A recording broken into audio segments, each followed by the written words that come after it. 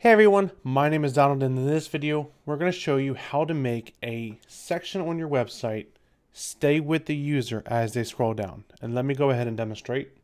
So as I'm scrolling down, everything stays normal, but when I get to a certain point, this menu over here stays with the user as they scroll down. This is great for sidebars, menus, basically anything that you can think of. And it's not limited to just things on the side over here. We can go ahead and do the same thing for this section where we go ahead and scroll, and then that top part sticks with as they scroll down. So let's go ahead and get right into it. Right now we have this section on our site. Let me just go ahead and open this up in a new page. This gray part is the part I want to follow the user as they scroll down on this section. Now this site is just a development site to where I do all of my custom testing, so there's no content on this page, but as you can see, this is what we will go ahead and try to accomplish today. I'm going to go ahead and make this gray part follow the user. So let's go ahead and install a new plugin, and we're going to go ahead and search the repository for sticky anything on scroll. Then when we go ahead and do that, it's going to be this first one right here. We're going to go ahead and click install now. And once that is done installing, we're going to go ahead and activate it. Let's activate. Once this is activated, we're going to go ahead and go to the settings and hit sticky anything. So what this page is going to be doing, it's going to ask you to type in a class or an ID, as you can see here, that you want to stick as the user scrolls down. So right now, just so I can keep it consistent, let's just do sticky. And if you want it to be a class, put the period in front. If you want it to be an ID, put the hashtag in front or the pound sign. So it's going to ask you the space between the top of the page and the sticky element, and it's optional. So if you don't want it to be directly on top, maybe if you want it to be down a little bit, you can put 20 pixels or 100 pixels. I'm just going to leave it blank.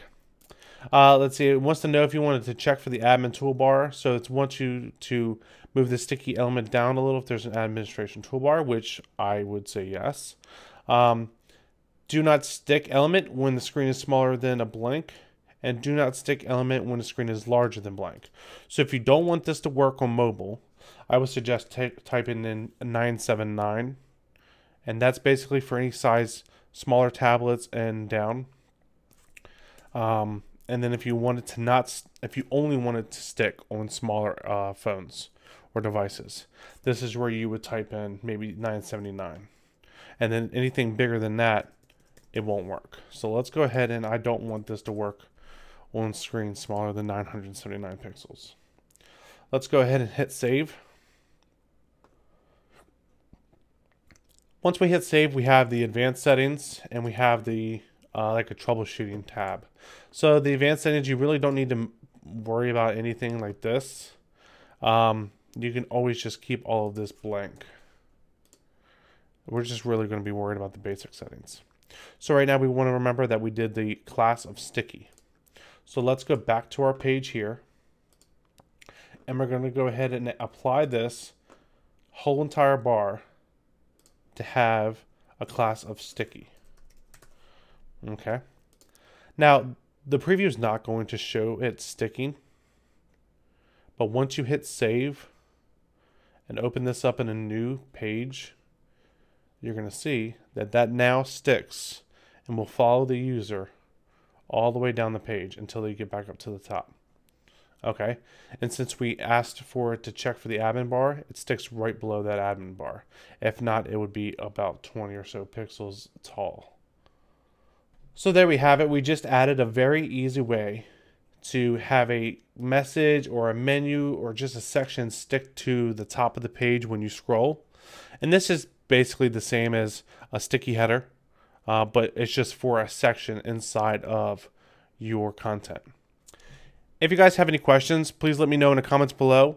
Don't forget to hit the subscribe button and ring the bell next to it to get notifications of every time we're uploading new videos. We're going to be uploading more videos throughout the week, and this is the second video in our series of featured plugins that we're going to be uploading. So we hope that you are enjoying these videos of some plugins that we found that we know that are useful of your site, no matter what theme you're using. Hope you guys have a great rest of your day. Thank you.